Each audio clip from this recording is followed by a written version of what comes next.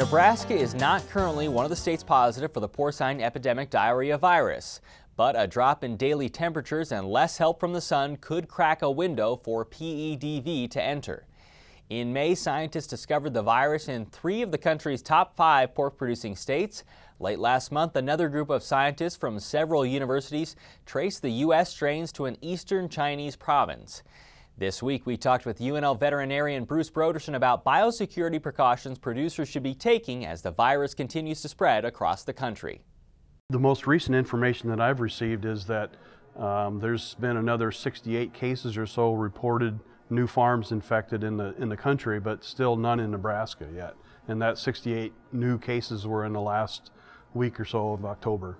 Since we're approaching the time when those temperatures aren't going to be up in the 90s or 80s, the sun's not out as long, how big of a deal is it to a virus like PED? Well, as we all know, PEDv is similar to TGE virus. They're both coronaviruses, and those viruses will last in the environment for a long period of time, particularly in organic matter such as manure and bedding and those types of things. And when it's cold, refrigerator temperatures, that virus can last for several weeks to months even. So compared to regular room temperatures, it dies off pretty quickly.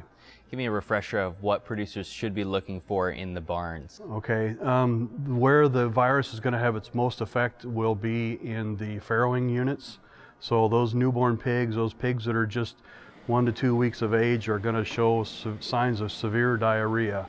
As the pigs get older, those pigs will also have diarrhea, but the mortality will be a lot lower in the older pigs compared to the pigs in the farrowing rooms. Now, because this is sort of a mirror of TGE, this is not something that a producer could self-diagnose? That's correct. The signs are very similar. The severity has been reported to be a lot more severe than TGE, but clinically you can't really tell the difference between the two. Let's talk about biosecurity. What are some things that producers can do or need to do to ensure that their facilities are as clean and safe as they can possibly be?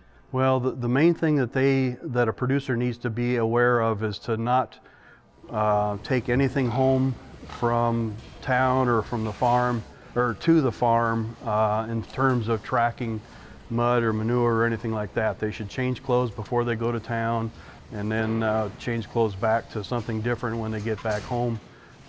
If they're hauling pigs to a market of some sort, it's very important to clean that trailer, clean the inside of the pickup very well, and disinfect it as best you can, or very thoroughly, more than just best you can, but to be very thorough in how you clean the trailer and pickup or truck when you return home.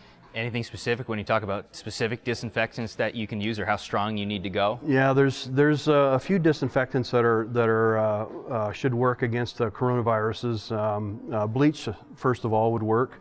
Virkon S, one-stroke Environ are examples of a couple of different disinfectants that will work against it. The quaternary amines are not as effective against those that virus as those other disinfectants are. The truck stops, are those a safe place to go? I mean, how do you handle a situation like that? Well, again, you have to be aware that people are going to be tracking things in and around, so be sure you could wear disposable boots or whatever just to make sure that those are gotten rid of before you go home.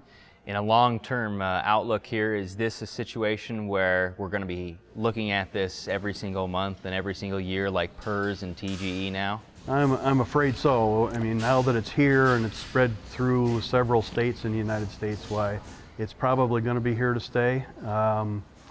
Yet there's no vaccine yet to help control it, so any herd that gets exposed will be a naive herd, and so the disease is going to be pretty severe in those cases. So we're kind of here it's here for the long haul, I think.